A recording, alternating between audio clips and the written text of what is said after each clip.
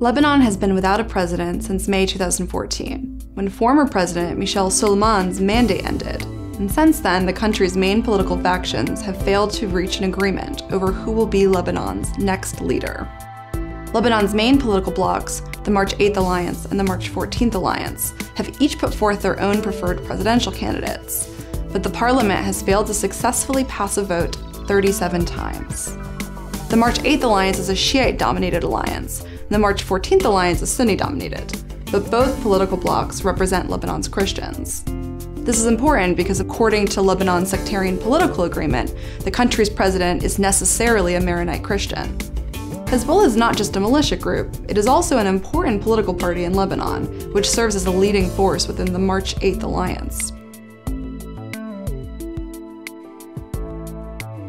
As a political party, Hezbollah seeks to support the organization's broader agenda, which is to bolster its Shiite regional alliance and maintain its capacity as a militia force. Hezbollah has supported the presidential candidate who it feels will best achieve its objectives, and therefore has consistently supported General Michel Aoun, who for about a decade has served an important role in popularizing Hezbollah among Lebanon's Christians. In fact, even when the March 14th Alliance switched support from a member within its own bloc to a member within the March 8th Alliance, Hezbollah still held strong to its original presidential pick of General Aoun. The Lebanese political crisis is closely related to heightened tensions between Iran and Saudi Arabia.